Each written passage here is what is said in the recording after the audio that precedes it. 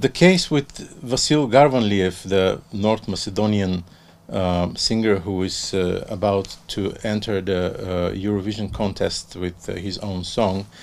is, in my opinion, shameful for the North Macedonians, because the repressions he's received since he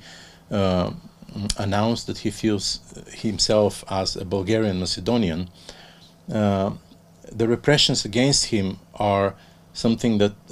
North Macedonia should be ashamed of, because music and politics and nationalism shouldn't mix in any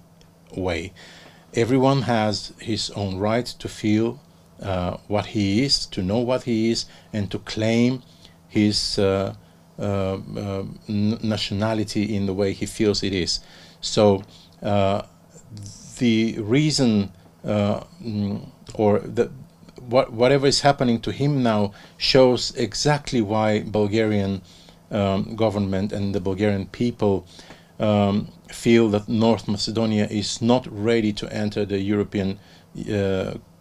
community, is exactly what is happening to Vassil Garvanliev. North Macedonians are against Vassil Garvanliev, who says, I am Bulgarian Macedonian, and at the same time they claim that they should have the right to say